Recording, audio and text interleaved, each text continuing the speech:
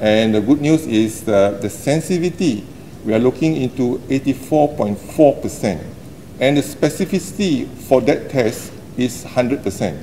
So now if we were to use the fluorescent reader, the sensitivity may go up higher.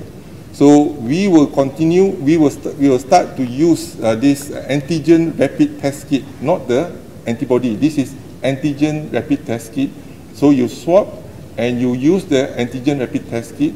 All you need a bio safety cabinet, and it can be done at point of care.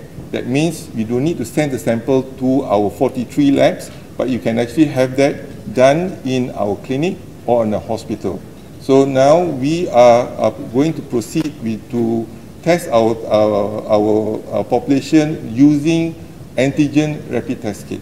And PCR will complement in case there's doubts in terms of any issues, then we use the PCR.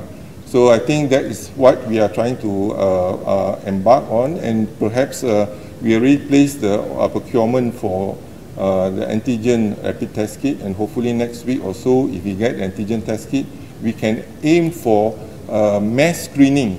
We are doing mass screening. It's not that we are not doing mass screening. We are doing mass screening, but at a targeted population of mass screening. For example, if you want to target a state, or you want to target a district, or a mukim, or even a kampung.